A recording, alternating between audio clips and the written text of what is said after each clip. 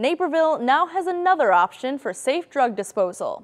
At a recent press conference, officials unveiled the first safe medication disposal kiosk located in a Naperville Walgreens. As part of a national effort to combat prescription drug abuse, Walgreens installed this kiosk in their Washington and 87th Street location, along with 3 others in DuPage County and 500 across the country. I think that this is a demonstration where community, the legislators, and corporations work together to achieve a common goal, and that is to head off or to help relieve the issue of prescription drug abuse in our country.